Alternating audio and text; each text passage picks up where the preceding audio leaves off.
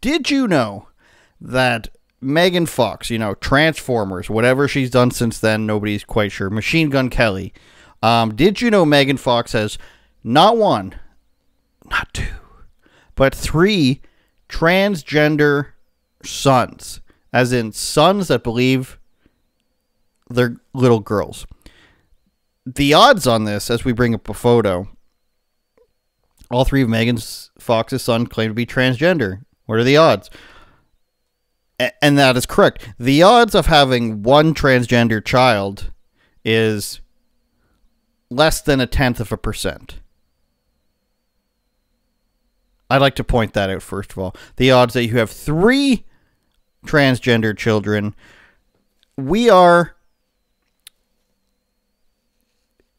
at predicting asteroid levels. Planet-killing asteroid frequency is where we are at when we talk about 3 children from one family being afflicted with gender dysphoria in a natural sense. Nothing's been done to them. They have not been influenced by anything. There's just something wrong with them, allegedly, that was to make them think this way with themselves. What are the odds of that? That's the first question. Even if you are, pro-trans, you think kids should be able to do all these things to themselves if they believe they're the other gender. Even if you believe that, can you get on board with the statistical probability, for us science deniers out there, can you get on board with the probability that there are 3 transgender children in one family? Now, she's spoken about this before. I learned all of this today. So bear with me if you're familiar, because this is from June 2023. And this guy named Robbie Starbuck pointed this out, that last year, 10-year-old, 9-year-old, and 6-year-old Noah Bodie and Journey, and, I thought it was going to be MBD, no big deal, 10, 9, and 6, so 6, 10, and 11, I guess, or 7, 10, and 11 now. He pointed out that Megan Fox gets them to wear girl clothes and calls the act child abuse. And I guess the children's father, which is this guy named Brian Austin Green, I know I've heard that name. I'm not sure who he is other than this picture. But he called it a bogus story. He's also 21, a father to 21-year-old Cassius. And 11-month-old Zane. Are those children transgender? Maybe they should be, and we can't complain about that. There are only a few people in the world that can actually verify whether or not this story is true, and I can tell you with absolute certainty it is not. So the claim is that Megan Fox, again, forces them to wear girl clothes. This person is trying to claim that this is true is a perfect example of someone with selfish motives that does not care about negatively affecting a parent-child relationship. In fact, Green and Fox, who split in 2020, encourage their kids to express themselves through their style. So, let's go back to me for this one. Claim is you make your children wear girls' clothes. Rebuttal is, no, we don't, but we just let them express themselves. Who's buying their clothes? You've got 3 boys. You have no need for little girls' clothes. Who buys their clothes? Where did they get these clothes from? It's a good question. We're not allowed to ask it. We're not asking any of these questions. I'm just saying if you were to ask questions. This is, I think, Megan Fox saying this. Noah started wearing dresses when he was about 2, and I bought a bunch of books that sort of address these things and addressed a full spectrum of what it is. It's completely out of the blue. Some of the books are written by transgender children. Some of the books are written by transgender children. Would you ever let your kid... would you be like, I'm going to buy this math book written by a child? Do you trust a child to properly teach your child things?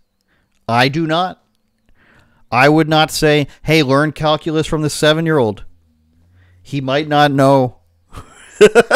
He might not know world geography very well. He might think that, he might be a flat earther. No, but why... Not only are you buying your children books written by children, you're buying them written by transgender children. What possible influence could you get from a book written by a transgender children when read to children? Gee, I wonder. Some of the books are just about how you can be a boy and wear a dress. You can express yourself through your clothing however you want. That doesn't even have to have anything to do with your sexuality. So the argument is that you're getting your kids, and here's another picture of them. Poor children. I don't even know if we should be seeing their faces. You're defending the argument that you make your children wear dresses, and because of your influence, they've become transgender. The statistical anomaly, the same chances of you winning 6 lotteries in a year. And your rebuttal to that is, no, we haven't influenced them to think they're the other gender. All we've done is provide them with dresses to wear. All we've done is provide them with literature about boys wearing dresses and other literature written by transgender children. That would be like having the argument of your child is racist. Like, somebody's got a child that comes up and starts screaming the N-word at people, telling people to go back to where they came from, and somebody says, you know what, I think that person has taught their children to have racist views. And then the parent comes back and says, whoa, listen, okay? That's disgusting. All I've done is given my kid a Klansman robe. All I've done is put them in front of TV to watch Hitler speeches. That's all I've done. All I've done is given them books written by racist babies. There's no connection here. In fact, them being racist has no connection to their world belief at all, or their worldview at all, and they will not just grow out of it. This is not a phase. This is just how they naturally are. This is how you sound, Megyn Kelly. From time to time, they were very young. From the time they were very young, that would have been confusing. From time to time, they're very young. From the time they were very young, I've incorporated those things in their daily lives so that nobody feels like they're weird or strange or different. I can't control the way other people react to my children. I can't control the things that other children that they go to school with have been taught and then repeat them. Huh? I'm so proud of my kids, blah, blah. He's a pianist. I would hope so, that you can afford this.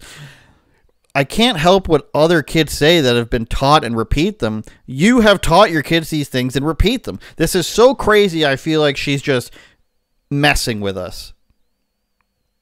I've incorporated these things into their daily life so nobody thinks that they're weird. It's because it is weird. If somebody comes to school dressed as a panda every single day, not just Halloween, you're going to think that's weird. And then for you to say, oh, well, the children have actually been told by the parents to think that's weird. Everyone's been brainwashed but Megan Fox's 3 transgender kids. That's the lesson we're learning here.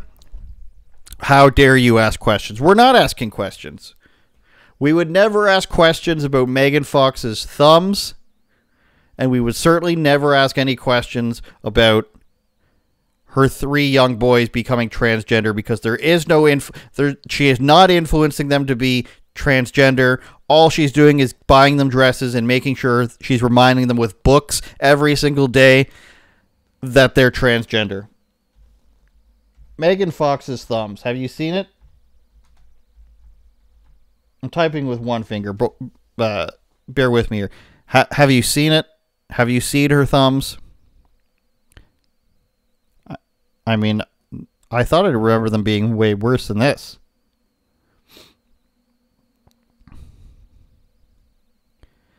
You try to get a close-up on somebody's thumb, and this is what they do to you.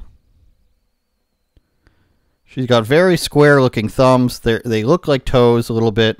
I think there we go. Okay, yeah, that's an interesting thumb. Is that her other finger behind it? Yeah. So she's got some square thumbs. Maybe this is the backlash she was going for. Is you make fun of my thumbs, I'm gonna make transgender children. All alleged, all hearsay. None of this is true. None of this is admissible in court. Stricken from the record, Your Honor. I'm not a lawyer. Turn it up, Jordan.